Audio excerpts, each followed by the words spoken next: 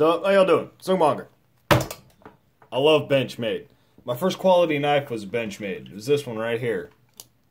If I can actually open the damn thing. 531 Pardue.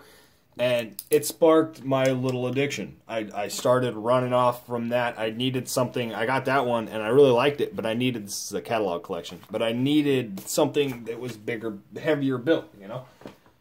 And so I bought another Benchmade, and it just started off from there. And I got a request from Knife Lover. He's actually got a badass YouTube channel. Check it out. On what are my top 10 favorite Benchmade folding knives. And starting off, number 10 is, this is the 3150 Impel. And this is one of my favorite knives just because it's, the name, the Impel, is fantastic. It's actually got, it's got some really good working capability being a sub 2-inch blade, and it's an automatic, right? I like to carry this thing on my left-hand side, my weak side, just to, if I'm not carrying a neck knife, if I don't have a secondary blade on me, I like to carry this thing, well, I will, because this is my secondary, but on my left, right, or weak hand side, just because it's an automatic, it's still capable, there's still a lot of work that can be done with this little thing. So that's the Impel. Next one up, 44 Nakamura. And this one is, if you look at this knife, right, just the aesthetic lines on it, right, this is severely from a collector's standpoint here, but it doesn't look like the blade should fit into this handle quite. And it's got some different lines to it. It's just not classic. And the way that this thing fits into my hand is fantastic. I've got some larger hands, and this thing still fits me like a glove. I imagine it does feel better in a smaller hand, but still, it's just excellent. Some of the best Benchmade, or some of the best jimping that's ever been done on a Benchmade. It's got a lot of little custom accents, little custom features that's just really nice. I like the standoff construction, how actually wide it is. It fits my hand. Fills your hand up really well. And again, sub 3-inch blade. So that's another legal one to carry in Alameda County where I'm at. I don't really go too much into blade length. I don't carry automatics or ballet songs as much, but so that's just a really neat little feature on it. The next one here is the 531. I don't carry this thing around, but I play with it all the time. And again, it's just the little things, the little accents set this thing off. It's got the jeweled liners, and they didn't finish the titanium, the liners here, so the edges have that little bit of texture to it. It's got the rounded spine with a beautiful finish on this crazy sick ass blade. I love that spear point saber ground blade. Just an excellent overall knife, a fantastic design. I think flipping my 63 is a little bit funner. It's a better knife, but this one takes the cake as far as just if I could only have one of them. The next one on the list is the 746 Mini Onslaught. And again, this one is almost just from a collector's standpoint because of its lines. It's so sleek, and it's got, again, a rounded spine, except it's not rounded here. They cut it off, right? So that little bit of extra accent. You see the finish that's on here. It's got a really heavy stone wash on this 154 cm that comes down to a razor's edge. I mean, it's so thin behind that cutting edge there. This is just an excellent little slicer. It doesn't have any forward stopping capability, but it doesn't need it because of the swoop in the handle right here. Stops you any sort of penetrating motion you have to do. It's excellent. It's just comfortable in the hand. The little I don't like the fact that this is actually, it's a polymer or FRN material. I wish that the backspacer had been made out of G10, but the aesthetic it still has, and that it's rounded and it protrudes a little bit from the spine is excellent. I like the little dimple here. It makes it great and maneuverable in the hand. You've got a pivot section. So this is just an excellent design. The late Bob Lum designed that one. Great knife. Next one up on the list is actually from the Hunt series, and if you're familiar, this is new for this year, new for 2016. This one is the Crooked River, and again, it's just the little things that set this one off for me. The orange pivot, this orange backspacer that, again, protrudes a little bit from the spine, but it's been knurled. It's got that texturing to it. The oblong-shaped lanyard hole here. The overall ergonomics. This thing just feels so good in my hand, and it's a freaking beast. Look at the size of this thing. It's huge. It just, you can walk around on it. It's got so many different capability, able holds that all feel really good in your hand. It's very classic. It's very sleek. I really like this one. The next ones that I'm going to bring up for you, actually, I don't have anymore. Here, I'll bring these up. And we're going to go to my photos. This is the 755 Mini Pocket Rocket. It's a Shane Siebert design knife, G10 on one side, G10 scale on one side, and it's a full G10 scale. It comes all the way around, and that is actually what caused it is forming the backspacer. It's got a titanium liner lock here. You can, or titanium frame lock, liner lock, I'm not quite sure. It's a different pocket clip that's actually on it. This isn't the pocket clip that came on it standard. This is an old picture from Benchmade, but it's got an M390 sub 3-inch beefy, broad, beefy blade. Kind of a ridiculous knife in itself. The next one up on the list is the 610 Ruckus. This is a knife that I've only played with. I've held it. I've never actually owned it. My buddy's still got one, and I love this knife. It's freaking ridiculous. I couldn't find very many good pictures of it, but you can see here just the overall size and overall design of the knife. It's very thick. This is up next to a 940 or 943, excuse me. But you can see how broad, how thick this thing is, and it's huge. Again, you can walk all around it, you can handle it any different ways you want, and it's so smooth. The weight of this blade, seeing as how it has an axis lock, this knife flies around. It flips open, so it's just a really, really great design knife. That's the 610 Ruckus.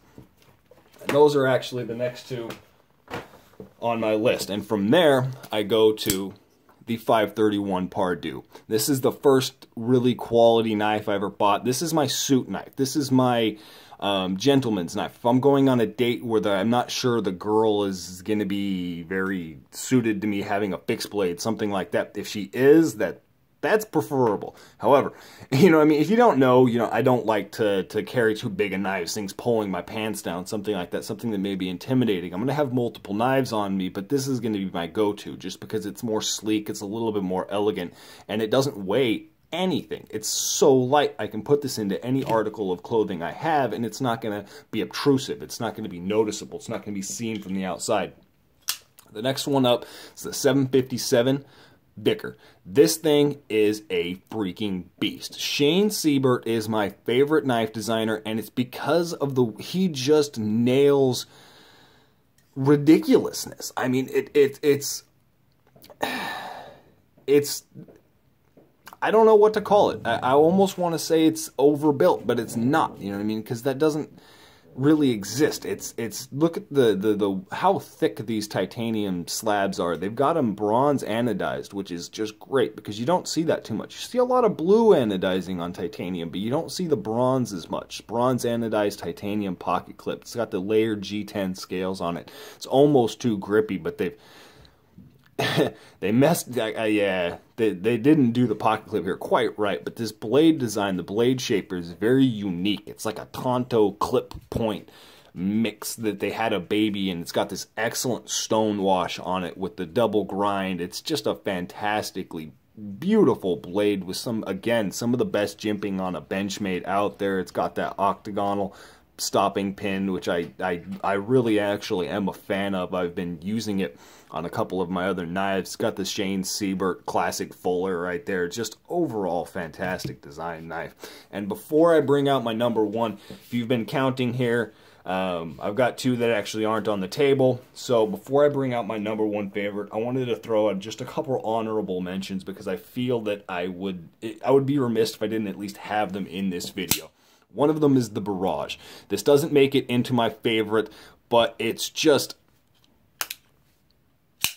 right. This thing slams open. If you like having an automatic, that pop that an automatic gives you, that satisfying click, that slam, you don't get from a whole lot of assisted knives. And this thing de-assisted is one of my favorite knives just because of the overall ergonomics and being able to maneuver it like this, open and close it like that. I really like that about this knife, but I've re-assisted it because I've started collecting a little bit more automatic knives, and I want that slam in my pocket when I'm walking around during the day. And with this knife here, it flies open. This thing is mean. It kicks so hard because that coil spring in there, and just the overall design of it. This is probably one of the better Americanized Tontos. I'm not the biggest fan of an Americanized Tonto, but again, it's got the 154 cm. The scales are kind of one of the reasons that it doesn't make it onto the list. I don't like these Velox scales. again, the plastic bag spacer. There's just some things to this where it doesn't quite make it on the list, but it's still an excellent knife. I wanted to mention it. And another one on that is the H&K. And I don't feel quite right putting this in the lineup because, again, it's not actually a Benchmade. It's an H&K. It's made by Benchmade, but it is an H&K product, right? And the reason that this one makes it on the list is this is a mini Ruckus, right? The 610 Ruckus that I showed you a picture of a second ago, this is just a mini version that has a push-button automatic instead of you know, the manual action axis lock. So I love the blade shape of this thing, the ergonomics in hand. It's fat, but it's got that taper, so it fits my hand incredibly well. It's locked in there. It doesn't go anywhere. And again, it just slams open pretty good. You know what I mean? It's got a great action on it for a push-button automatic. I just really like this thing. And if you watch my channel for any period of time, this one might not surprise you on what my favorite knife is, but it might actually kick it up. Might not be expecting it. This is a Benchmade 551 Griptilian. This is my favorite knife for multiple reasons. First of all being just the ergonomics of it, because it feels excellent in the hand. There's no hot spots. There's no real pointed areas anywhere on this. It's a very ergonomic design. This was designed by Mel Pardue, right? And by all rights, Mel Pardue is a phenomenal knife designer. I don't want to compare it to throw it up against a different knife designer, but if you're familiar with Ken Onion, the way that he does very ergonomic, very flowing designs. There's an interview where Ken Onion says that he gets a lot of his design ideas from fish, and that's what this thing reminds me of. It's got that very natural, very ergonomic, very lifelike just feel to it. It's designed around something that, I mean, it just fits my hand phenomenally well. It's got 154 cm steel. The blade shape is fantastic. It does everything that you really need a knife to do. And at the same time, this knife right here is $100. $100 freaking dollars. That's one of the biggest keys for me because it's $100. You get all of that quality, all of that Benchmade craftsmanship made in America. You get the warranty, you get the axis lock, you get everything from Benchmade quality, everything from, you know what I mean, Oregon City, Oregon, but it's $100 freaking dollars. It's an entry level to the whole lineup, right?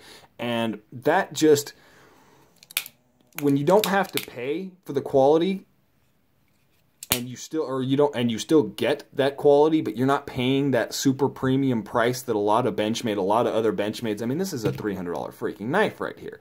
So it's just, yeah, I think that this is the best Benchmade, and it's their bread and butter. I think they probably sell a mini more than they sell the full-size Griptilian. This is a 551 model. They probably sell more of the 556 model than they do the 551, but you know this is their bread and butter. This is just a go-to knife for so many people. This is so many people's EDC, and it's not going anywhere. It won Knife of the Year in 2001 when it was introduced with the thumb stud.